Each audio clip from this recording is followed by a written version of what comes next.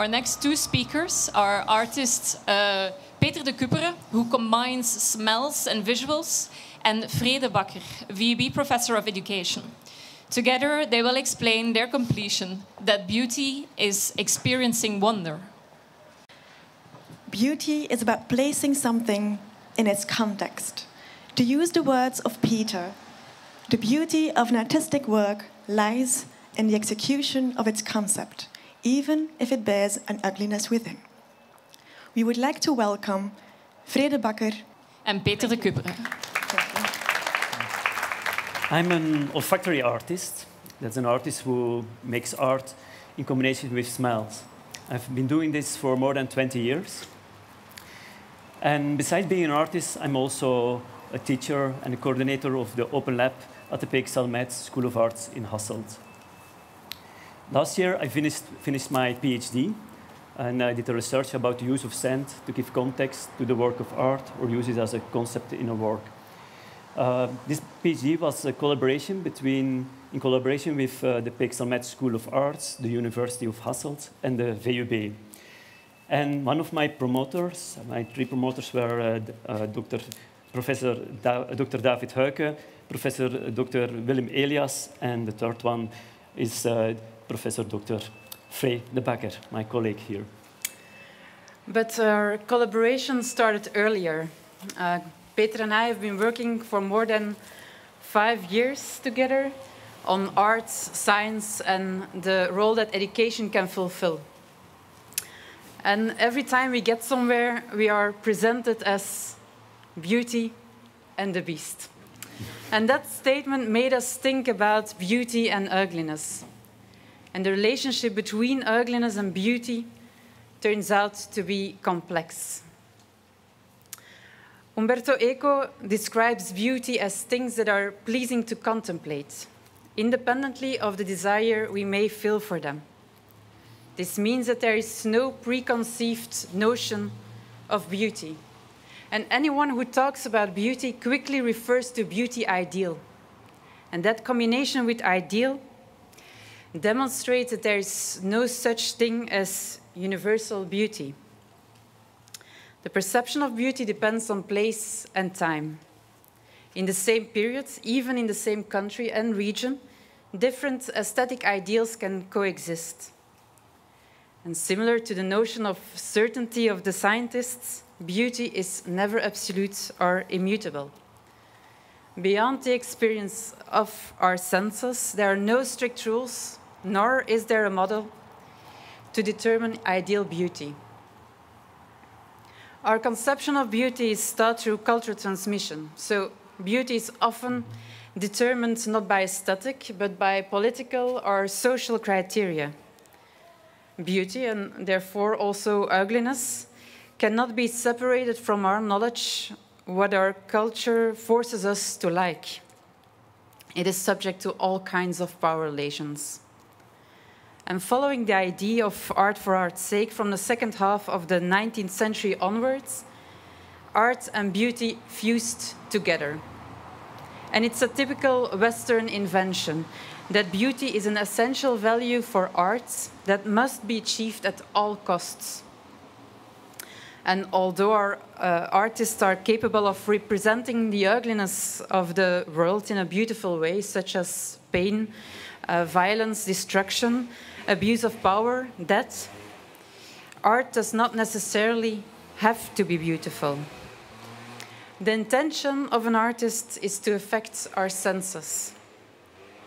An artist stimulates our sensory system to question cultural habits about what is considered beautiful or ugly. And from modernity onwards, our senses, traditionally the eye or the ear, are forced to toe the line of the rationale. That is why today we want to address one of your other senses that is less subject to the rationale, your smell. And what applies to the eye also applies to the nose. The experience of beauty can only be found in the nose of the one who smells it. And perhaps even more than with the eye, the nose brings us into doubts about beauty and ugliness. Perhaps the smell is a reliable tool to explore the fragile boundary between ugliness and beauty. And together with you, we will investigate if there is ugliness hiding in every form of beauty. And if ugliness, therefore, is a form of beauty. Olfactory artist Dr. Peter de Cupere will introduce the hidden beauty of smell through 3 examples. So, in these COVID times, we are used to disinfect our hands. This was also the case by entering this event. At the entrance, there were 2 hand sanitizers, one with a lovely scent and another one with another fragrance. So, some of you will be very happy, some might not. So I suggest you all smell your hands and discover how they smell.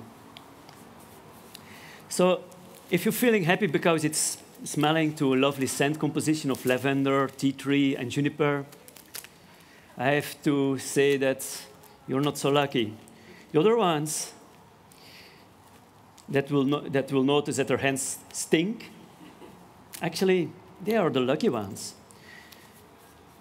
Because the disgusting, bad-smelling odor will prevent from unconsciously touching your nose and mouth with your hands. This is because smell can also have a kind of a warning function by its own. So they are actually the lucky ones. For those who don't smell anything, I suggest that they go to see a doctor. So you all got this little green pocket that's in your bag. Please open it and take out these smelling strips. The first one you have to take is a jasmine. Jasmine, everyone knows it's flower, but actually it's the most expensive floral fragrance in the world. So when you go and smell the flower, the fragrance from the flower, take your time and try to imagine how it smells. Most of the time we don't often look very close to fragrances, but they tell quite a lot of things and give us a lot of information. Is there something specific that you recognize in it? If you would describe it, would it be sensual, this scent? Does it smell sweet? Or it's definitely also a warm smell, I would say. It's a nice contradiction with the evening that it's colder. And if you smell a little bit more, you will maybe discover that it's also a little bit intoxicating, the odor. Or that it's exciting and very intense. But the most interesting part of it lays deeper. You have to smell closer, very low into the fragrance. Go deep, take a very deep sniff to it and enjoy it, because afterwards you might maybe not enjoy it anymore. There is a kind of animalic element in it, and actually that's the second fragrance. That's the indole. So take the second scent trip. Oops. And yeah, I would say enjoy the smell, but oops, sometimes it goes difficult. Take a good sniff, very deep.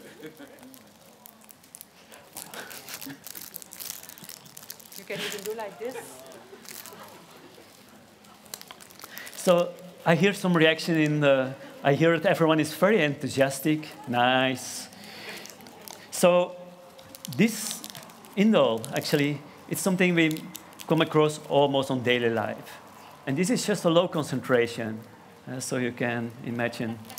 But it's actually a main component, very important component of French jasmine, and actually for most white flowers. So next time when someone offers you a bouquet of white flowers, think twice. There might be kind of other message underneath. Because indole is actually the main component of your shit. So this is a low concentration, but in the French jasmine it can go to 2 to 2.4%, 2.4%. So next time you're sitting on your toilet and enjoying your own smell, find the beauty in it, relate it, and think about it in the right context and use it can be very beautiful.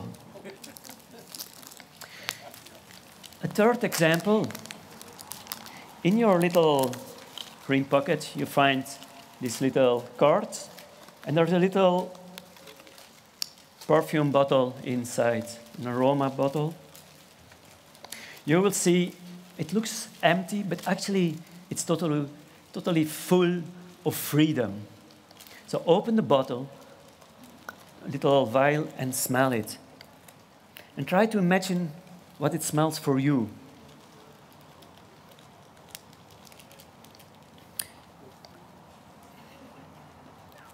It's something you will also recognize. Some might think, I hear it often that someone thinks, it's from banana, or cucumber, or kiwi, or Granny Smith apple.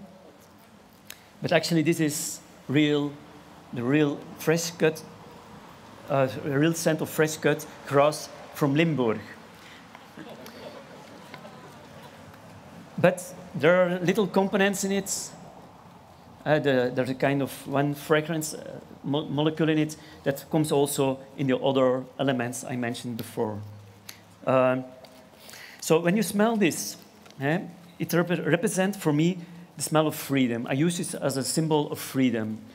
So in 2016, these files were sold to support refugees organizations.